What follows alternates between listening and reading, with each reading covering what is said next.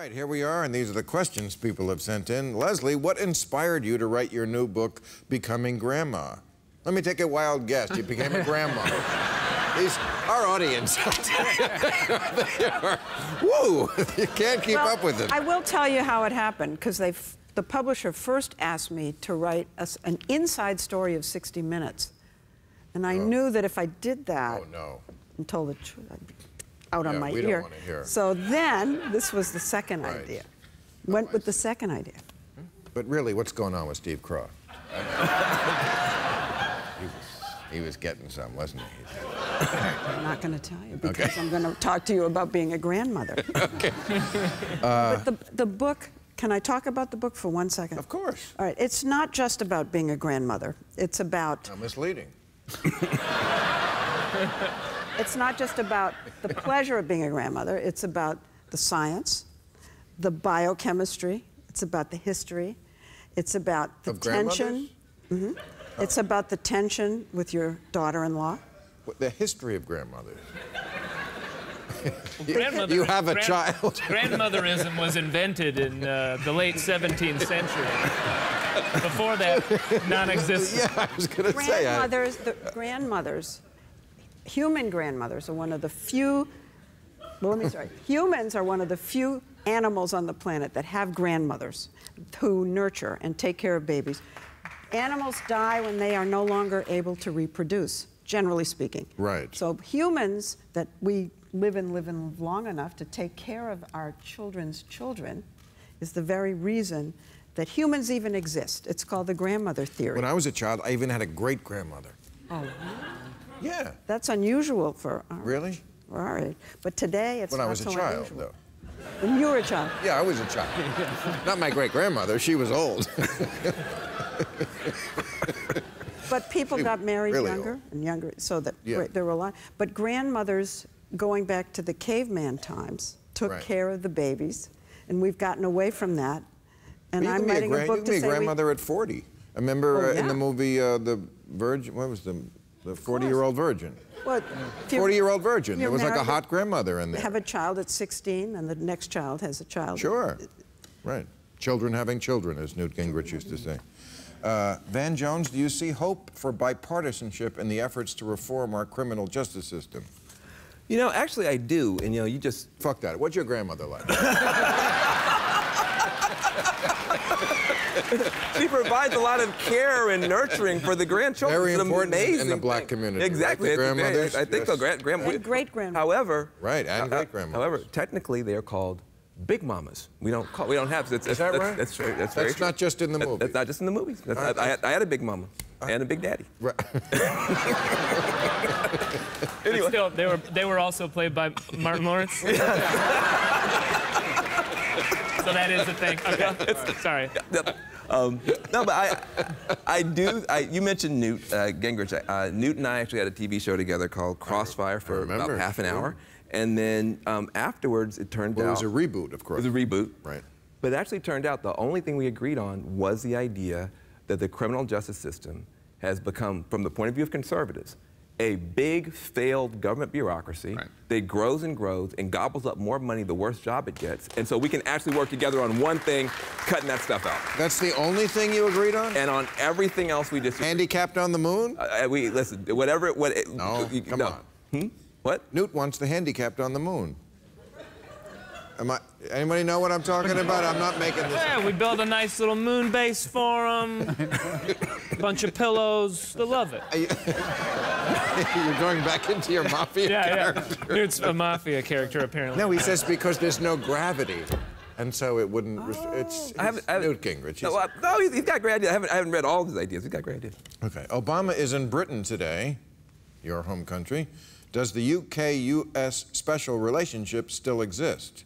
Yes, I would. It always will. How could it not? They're the mother country. Yeah, there's a lot of... What about the grandmother country? He's very popular. He's very popular. I was reading this morning. Obama? Yeah. As he should be. 79% or something. But he has annoyed some people, and I think quite fairly they're annoyed by wading into the debate over the European Union. Firstly, yes, he commented, didn't he? Well, he went a bit further than commenting, I think. And firstly, it's odd, given American independence, to get too involved. in whether a country should stay with a larger political union. It does affect us, though. No, it does. It does. Absolutely. But I also think that he sort of threatened the country today. He said, "Well, we won't be too interested in a trade deal with you guys if you leave the EU." And come on, I mean, Britain and America, the trade between the two countries is extraordinary at any given point. So, I don't think he quite meant that. What is your feeling about the European Union? Stay in? No, I would leave. I would Really? leave. For me, it's a matter of sovereignty more than anything else. But don't they have the best of both worlds? Because they're not on the currency. I mean, they are quasi-independent from it. Well, it seems like to me, as opposed to most countries who have to throw their whole lot in. To me, it's just a question of basic sovereignty. If you elect people, they shouldn't give away the power you've loaned them, and that's what's happened with Europe. Yeah. You know, the Parliament was elected by the people, and then the Parliament gave it to people who aren't elected, and they can make laws within England. I don't think America would accept that with another country. I don't know why This Britain debate does. is going to be settled by ISIS, by the way. Well, I think... No, I mean, I actually don't a think couple more Britain- attacks and they're not going to win. Maybe. I don't think Britain will leave. I think they'll stay. Do you think Obama's become a completely different person? No. He was so careful for 7, 8 years, and all of a sudden, he's saying things about Saudi Arabia. Senioritis. Yeah. Is it senioritis? It's like in high school, your last 6 months, senioritis. Throw it up Absolutely. in the air. Say anything. Yeah, what's he got to lose? He is so outspoken. We call it swagger. Yeah, that's right. Swagger. Is that what it is? That's right. Okay. How should the government combat the epidemic of prescription drug abuse? Well, that's relevant because we heard the sad news about our friend Prince that apparently he was... Yeah, we all love Prince. But that's the news today, that apparently he, you know, probably... And by the way, this is a common story in show business. I could think of a lot of people, Jerry Lewis, Chevy Chase, comedians who did pratfalls, hurt themselves, musicians who hurt themselves, and that's when you have to start taking, they give you OxyContin, they give you oxycodone, these basic, it's basically heroin. I mean, poor people wind up doing heroin because they can't afford the prescription drugs anymore. But apparently... Well, that has not been confirmed, and obviously I'm somebody quite close to him and quite close to the family, and I'm wearing my rest in purple, so, you know... But taking him out of it, because that has not been confirmed, what I will say is that I'm glad that we're finally able to have a conversation. When I watched the Republican Party hugging heroin-addicted folks, opioid-addicted folks, it makes me very happy, but it also makes me very mad.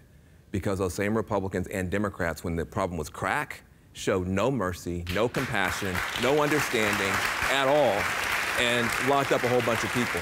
So I do think that now that it's hitting everybody, hopefully we can come up with a more compassionate response. Okay, Thomas Middleditch, do you find that to make it in comedy these days, you must be active on social media? I think if you'll look at my Twitter feed, you'll find that I don't. Why? I'm like a one tweet about like what my poo looks like a week, and then I'm out. Interesting. Get a squatty potty. Peace. Later. You don't do a lot of tweeting? I don't know. Yeah. Well, I mean here and there, but yeah, no, I should be better at it too. But when I do it, I enjoy it. It's fine. I fought it at the beginning, but it is what it's like epigrams, you know, like in the old days, you know, the old Victorian writers or some old writers, Francis Bacon, whatever that era was. There was an art to being very concise. You know, a stitch in 9 saves time, those kind of things. Or being a moron like that orange guy running for president. And part of the problem that we have is Don't bring color into this, man. Come on. But part of the problem we have is that the reason I think that Trump has been so successful is because this is a new media moment. You know, FDR... That's so true. Right, FDR understood radio, he dominated. Right. JFK understood television, dominated. So true. Obama understood point. the internet, dominated. This guy understands social media and reality television, and he's dominating. And everybody else is playing by the old rules. You're right. So that's, you know, and I think we thought he was going to leave the entertainment world and come over the wall into politics. He's pulled politics over into the world of entertainment. We're now living in his reality TV show, and I don't like it. I don't like it at all. That's good. Lawrence Wright, your play Camp David is about the 1978 negotiations between Egypt and Israel. I remember that. You remember that? I remember that. You kids don't. Yeah. Do you see any reason Do you see any reason to hope for further progress for peace? Wow, that's a tough one. That's a smart There's guy. always, I mean, if you look at Camp David, Carter, Begin, Sadat, you had a failing president. At the time, Carter was failing? Yeah, I mean, you know, Yeah. stagflation, all the gas lines, farmers when their tractors and Right. exactly. Right. So the he late was 70s. he started out with very high poll numbers, and they just was ski slope down. And then Anwar Sadat, we think of him as being such a noble. He was an assassin. He'd been imprisoned twice. He managed to kill one of the government ministers. He was a Nazi sympathizer. Menachem Begin was a terrorist. One of the great blew up the King David Hotel. one of the most. So you had an assassin, a terrorist, and a failing president, and they made peace. Right. So don't tell me that you need the right people. You just need people with political courage. Now, Jimmy Carter gets shit on so much. What a ballsy guy, and the only president who didn't fire a shot ever in office. Yeah. And he brought the hostages home, and they all lived. They all survived. Right. Sounds like a pussy. The Iranian hostages? Yeah, Jimmy Carter.